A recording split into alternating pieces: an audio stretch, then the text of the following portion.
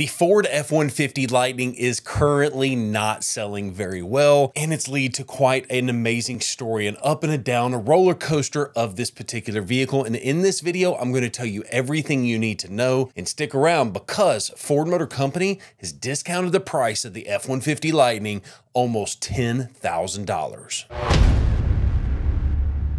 What's up, guys? Mitchell Watts with Town & Country TV, and today we're just going to jump straight into the content and talk to you a little bit about all of these pricing changes and why I believe these pricing changes are being made on this particular truck. So first things first, let's talk about way back in the day. Let's talk December of 2021. Kelley Blue Book, KBB.com, came out with an article that quoted Ford Motor Company as having 200,000 reservations on the new F-150 Lightning. At the time, it was a 2022 model year. The reason that's important is because they were saying that they were sold out for 3 years worth of production at their current estimates. Now keep in mind, microchip shortages, lots of different issues kept Ford from being able to build all of the trucks that they really wanted to. But let's talk about what happened in the first quarter of 2023, which is the current year that we're in. So plenty of time later, we're talking about in that whole quarter, they built 4,291 vehicles in the whole first quarter. And if you annualize that, you're talking about 17,000 trucks per year. And so just kind of keep that in mind. Now let's take a look at what's going on right now as I'm recording this video. If you go to Ford.com and go to the build-in price, which is a place that you can actually order your F-150 Lightning, it actually tells you that if you order the vehicle online right now, you can have that vehicle in as little as 3 months. But not too long ago, they were saying they were sold out for 3 years. And it hasn't been 3 years since that article came out. And,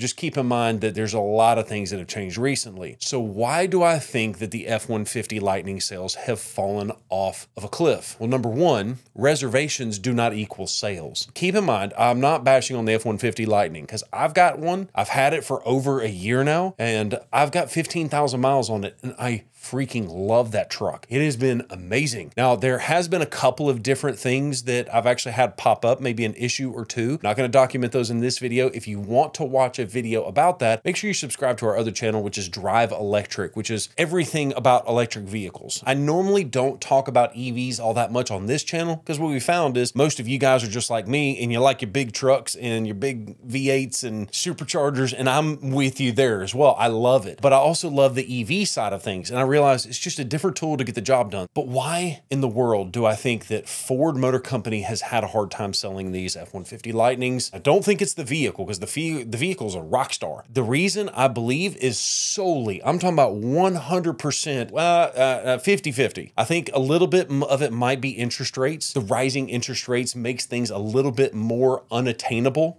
for a normal person that might be buying a vehicle that's a little bit out of their budget, if you know what I mean. But the other side of that is just purely the pricing, which also goes into the payment, but that's a separate conversation. When Ford announced this brand new F-150 Lightning, they announced it at a price starting under $40,000, $39,000 and some change. And that's an incredible price point. And I think that's one of the reasons they got so many reservations right there from the jump street. What I want to do though is kind of show you the evolution of the F-150 Lightning pricing. And I'm going to do that with an example that's very similar to what I've actually gone through. Let's use my exact vehicle, which is, by the way, a 2022 F-150 Lariat Lightning extended range with the max trailer tow package. That was a mouthful. My particular F-150 Lightning, I want to reiterate, was a 22 model, and that vehicle had an MSRP of $80,094. But really, when you factor in destination and delivery and you take that out, the MSRP of the vehicle was $78,299. That's important because when you look at the federal tax incentive, the IRA, Inflation Reduction Act, that $7,500 tax credit, it's based on the MSRP before the destination and delivery. So a 2022 model had $78,000 roughly MSRP. And then on the exact same vehicle, which had actually had a few deductions because of microchip shortage, the price went all the way to $86,500. And if you're quick at math, you know that's an $8,200 price increase for a vehicle that's equipped exactly the same, with the exception of it didn't have like heated steering wheel and a couple of other things, and maybe heated seats or something like that. But you're talking about an $8,200 swing. But when you also factor in the fact that it's over $80,000 and it no longer qualifies for that $7,500 tax credit. That's a total swing of $15,700 for the same vehicle. $16,000 difference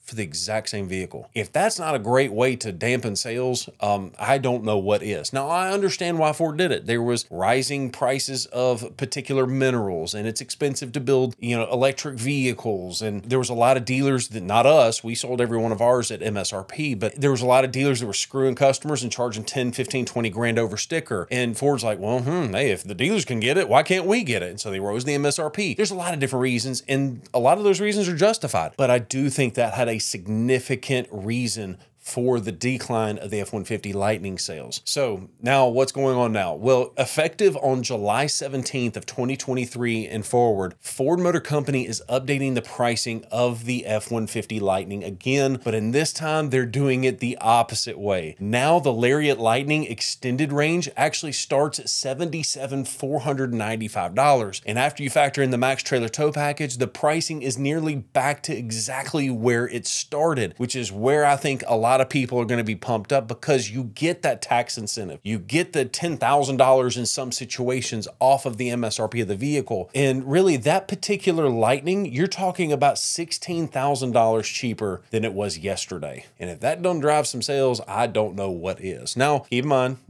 you still got the interest rates are going to be playing a factor in all of this, but $16,000 for the exact same vehicle, that's a lot of savings that happened literally overnight. Now, I'm curious, if you took a delivery of a Lightning yesterday, how do you feel?